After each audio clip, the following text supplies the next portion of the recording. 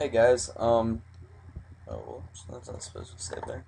Well, that's not normally there. But, I just want to show you all my Windows 7 theme, which I am not taking credit for all of it. Like, I found a bunch of stuff, put it together, and then edited it to my liking. So, I guess really nobody gets total credit for it, since it's a bunch of stuff put together, then edited by me. So, anyway, I'll just kind of show you around. Oops, got the text. One sec. Okay. So, on your right, or on over here, why is my cursor going crazy? But over here's all my cool heads-up display stuff. All of it is actually working.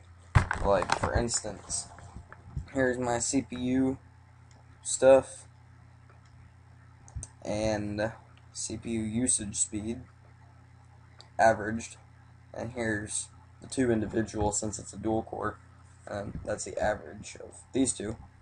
My RAM, which is just memory, there's the RAM, and there's also the swap.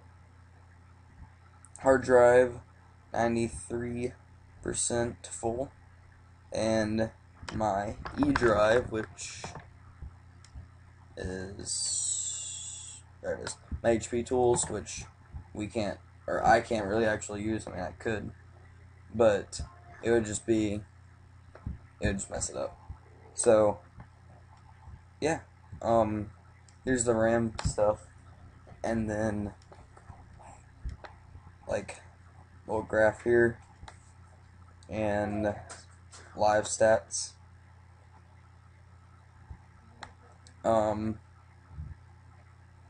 What's this one? I think this is RAM too. Oh no, this is hard drive. All this one module right here. So 63 or 93, excuse me, percent full, 6% free, and then see if I click this little arrow, my C drive will come up. Something is either wrong with my laptop or it does not come with it. I do not remember which. I'm too lazy to really do research on it. But the temperatures, normally this would be temperature of the hard drive on that particular temperature gauge, and that's what all this stuff is for too. And let's see, my recycling bin. So if I right click this, actually yes. So yep. Here is just it's not working. Hold on one sec. Might be because there we go. So here's a little cool rotating sphere. And then here is a really cool thing. I can't do it or it would stop recording, but shut the laptop down, restart it, put it in hibernate, log out, or lock the account. And then to lock all these buttons, they don't accidentally click them, click the lock button, and you can't click them, obviously. So, okay, now I'll just show you some other stuff, like the clock here. That's all custom. I did do this right here. Let's see, nice theme, cool little buttons here and there. This is a program, Object Doc. That's what this is.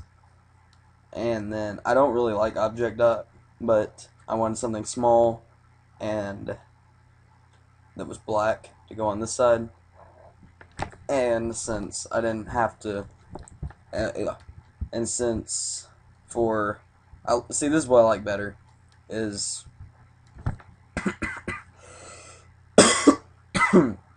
excuse me, is Rocket Doc. That's what this is. I like this a lot better, but I can't have two of them at the same time, so I have to have two different softwares running here. One up here, one here. And you'll probably notice this right here is disappearing. It's because I have it on auto hide, so when you're trying to like click on stuff at the top of the page, it'll get in the way if it's not, so I just keep it on auto hide.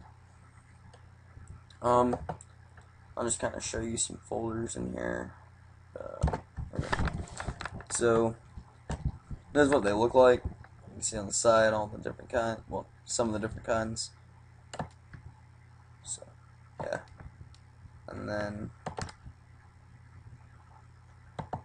let's see.